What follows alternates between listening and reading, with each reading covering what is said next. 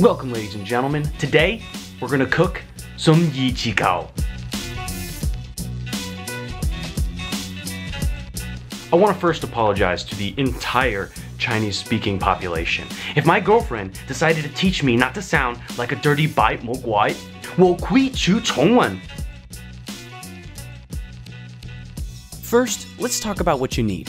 For the ingredients, you will need 200 milliliters of coconut milk, 375 milliliters of regular milk, 90 grams of white sugar, 20 grams of gelatin powder, and 1 egg white. For the tools, you will need 1 small saucepan, 1 fine mesh strainer, an assortment of jelly molds or ramekin cups, and finally, a super manly yet not overcompensating, but let's be honest, this is way too big, stirring device. Now that we have everything, begin by carefully separating the egg whites of 1 egg. Whisk the egg whites until you get kind of a foam.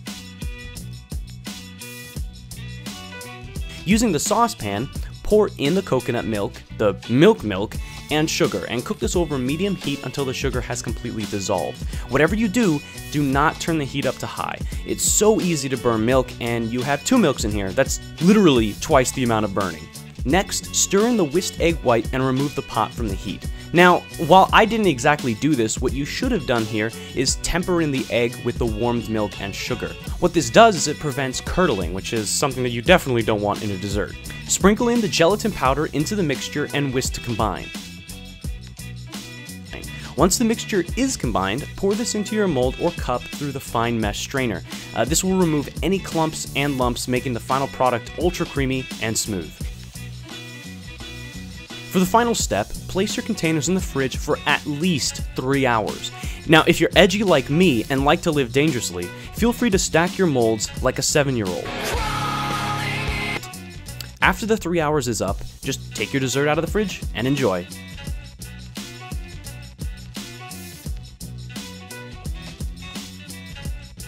And that's really it. This dessert is incredibly easy to make.